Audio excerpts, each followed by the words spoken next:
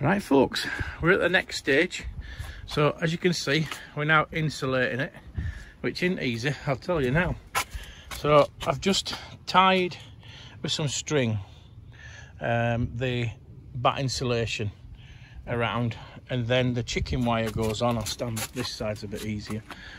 So then the chicken wire goes on, and then we'll just have to start forming it round by doing like I've done there.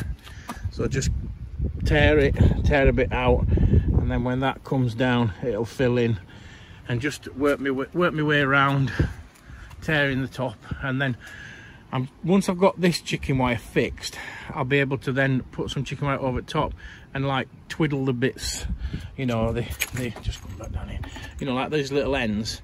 I'll be able to push them in and underneath this chicken wire to tighten it all up.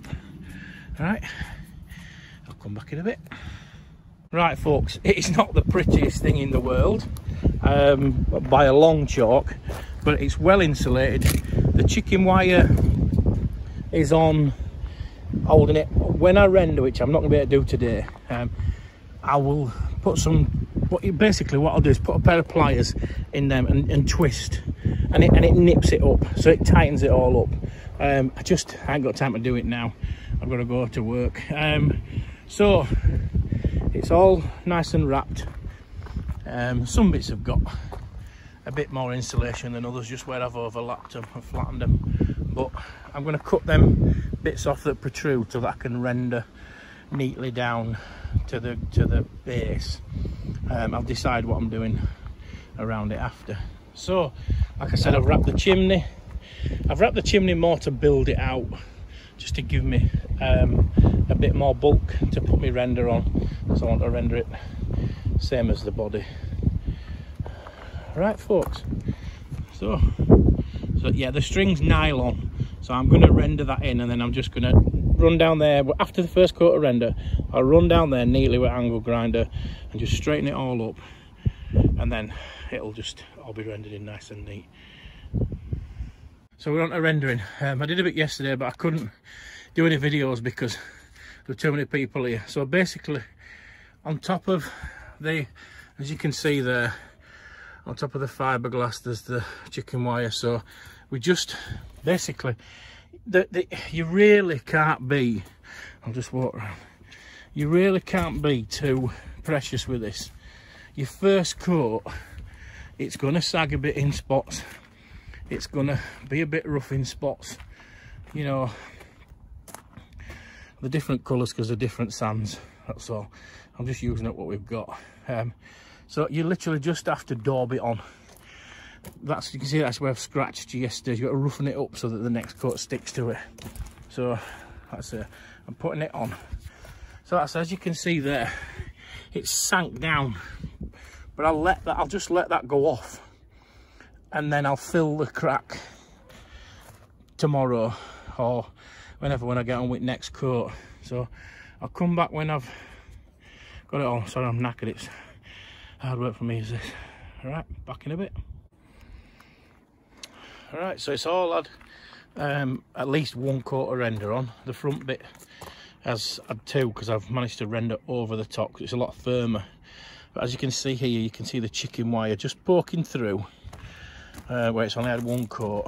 But that's fine because, like I say, it's just, see it's poking through here, it's just to get that first layer on to make it rigid enough. If I come down here, same again, I've put two coats on this front half, so you can see that I'm going to give it a couple of hours and then I'll scratch it. Right folks, so it's now got its complete coat of render on, and I've just scratched it. You must scratch in between coats. It doesn't have to be, like I say, it doesn't have to be beautiful, it doesn't have to be super smooth, it can be lumpy bumpy, but you must scratch it. You must scratch the surface in between coats so that the next coat will stick to it. What I will do, and what is, I will put some PVA glue and water mixture on before I put the next coat on. That just helps it stick it sort of wets up the original coat and then helps the next coat to stick a bit. Right, so that's it for today. We'll be back when we're doing the next route. Ta-ta for now, folks. So hopefully, if the weather holds out, this will be the last day on the pizza oven.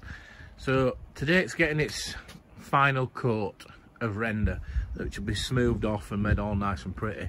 I'm just putting a mixture of PVA glue, basically PVA and water on, because it's been covered. It got a little bit dry, so it just sort of wets up the surface a little bit, but also the PVA, the glue, it helps it to stick. It helps the top coat to stick to this coat. It's commonly done on when you're rendering, especially if you're on like a dry, dusty surface when you're putting your first coat on. I usually put it on in between every coat. It just, like I say, it just helps it stick. It'll take a bit longer to go off for me to rub up with a sponge. So you can see how it's all nice and rough surface. So once I've put that on, we'll get on with the mix. I'm going to put some fiberglass fibers in it. I'll show you in the next video. It just helps it sort of hold together and stops it cracking. We have actually had 4 or 5 small drying fires in here just to help dry the inside, and even after sort of an hour, the outside is still flat cold. So it's pretty good. The insulation's obviously working. Right, on with the next bit. Right, folks, so we've got as render mixed up. I'll just show you. So this is what the fibers look like dry, and you mix them in with your water and they turn into like little individual strands, and when you mix them in to your render, they just vanish. You can't see them, but they're like minute reinforced. Sorry, I'm just trying to flick them off with my fingers. They're like minute reinforcing bars. Sorry, I'm just trying to dry my hands. So yeah, oops. They're like little minute reinforcing bands. So just get it on. Don't mess about. Just get it on.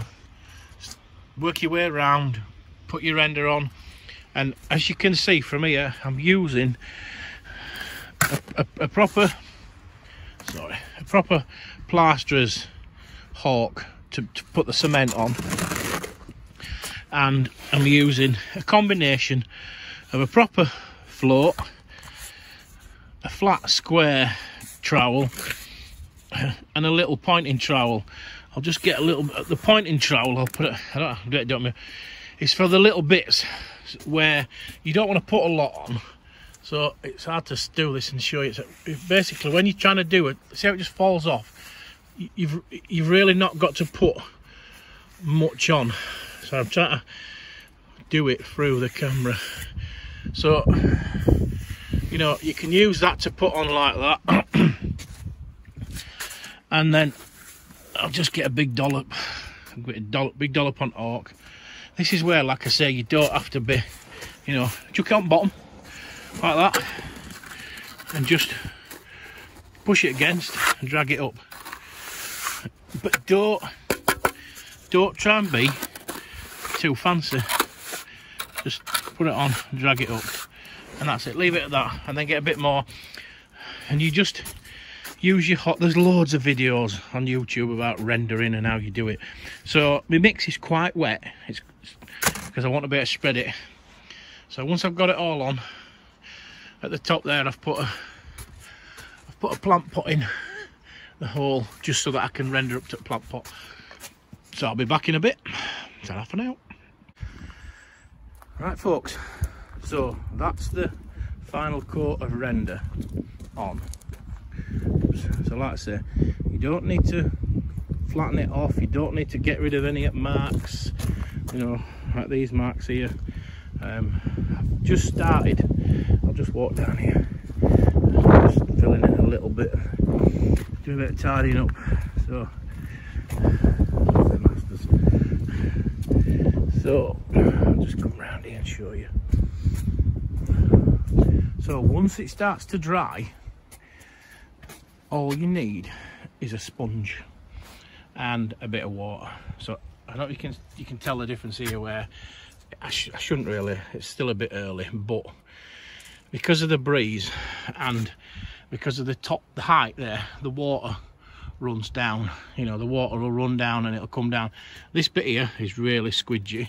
This here is, I'm able to rub it. So I'll just show you quickly now what, so when, I'll come around this side, sorry. I've started to gently rub up some of the big marks, like round there. Sorry, with fat fingers, them bits. So all you do, I'll just have to try and do, is just, I'm not putting any pressure on whatsoever when it's this wet. I'm just literally the weight of the sponge, and it just knocks off. It just knocks off any high points, like up there on that corner. I just gently. So this is just the first sort of smoothing. It's hard to do it with viewing it through camera. It's the first sort of smoothing of these big marks. I can't reach around there, so, but you know, so them, and it just moves a little bit of the render, the soft squidgy top bit. It just moves it about, knocks off the high spots. But like I say, you'll know what I mean if you have a go at it. You cannot put any pressure on. You put any pressure on and it'll just push the render away. So literally it is just the weight of a damp sponge. Right, I'll come back when it's time to give it its first proper rub over. Okie doke, see you no more. Right folks, so that's the pizza oven finished, rubbed up, everything. We've had a few fires in it, small fires. So today's the day we hopefully do his first pizza. So I'll just stand back a bit and you can see it's all rendered in and rubbed up. I'll just come around and show you back. So that's it, all finished, done and dusted. I'm gonna put a coat of exterior paint on it, just some sandstone paint. I won't gonna, but I've been persuaded, and I just think it will help it as well. Okie doke, bye.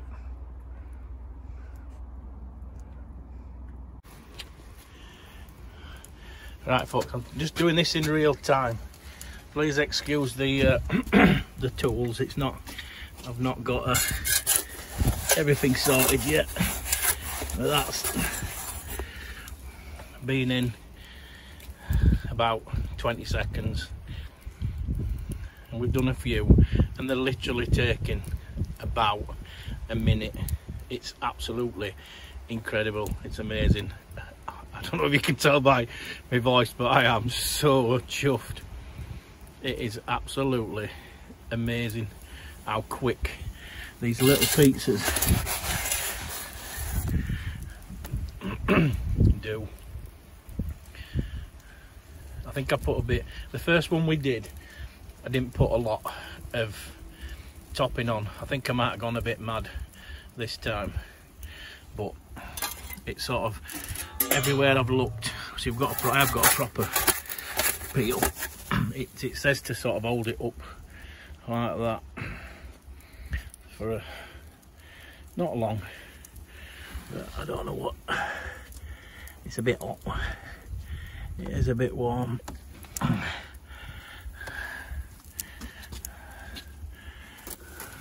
That tastes absolutely incredible.